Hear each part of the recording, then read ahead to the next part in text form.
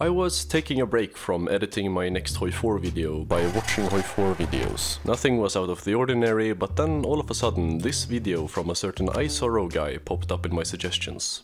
So the answer overall to this question is yes. Hearts of Iron 4 is done.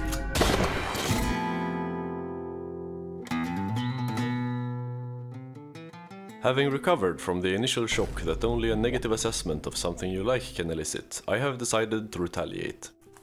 iSorrow's central point is that Hoi4 has been updated so much over the years that it will soon no longer be desirable to add more DLC.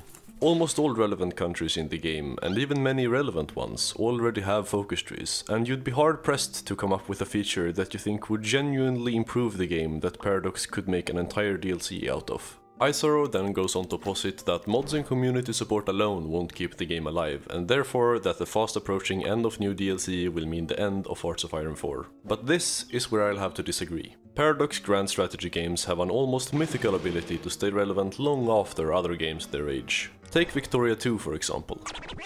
It's much older than Hoi4, stopped getting updates 9 years ago and got its last major expansion 11 years ago, and it still didn't die until its sequel was released in 2022. Now look at this chart. Since Victoria 2 could survive 7 years without support until Victoria 3 killed it, and Hoi4 has 23 times Victoria 2's all-time peak concurrent player count, I'm more than confident enough in the vigor of the Hoi4 community to say that the game isn't going anywhere anytime soon. What irks me is that I think iSorrow knows this. In the video, he himself admits that the game is more popular than ever, and he reduces the scope of his thesis from Hoi4 is dying to it will die when DLCs stop coming over the course of the video. And despite this blatant display of low confidence in his own conclusion, he still desperately wants to claim that Hoi4 is dying.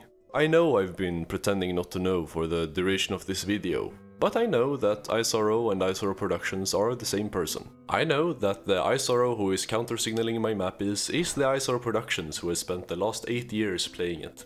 Hearts of Iron 4 is apodictically a great game, and I will keep playing for the foreseeable future despite my very respectable hour count. That being said, I understand that a man less special than me would get tired of the game after playing it full time for going on a decade.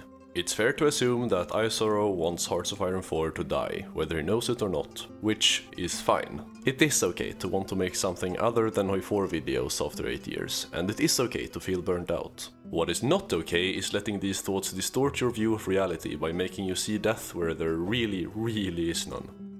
Hearts of Iron 4 will probably not last forever, but despite what iSorrow thinks, this just means it's mortal. It doesn't mean it's dying.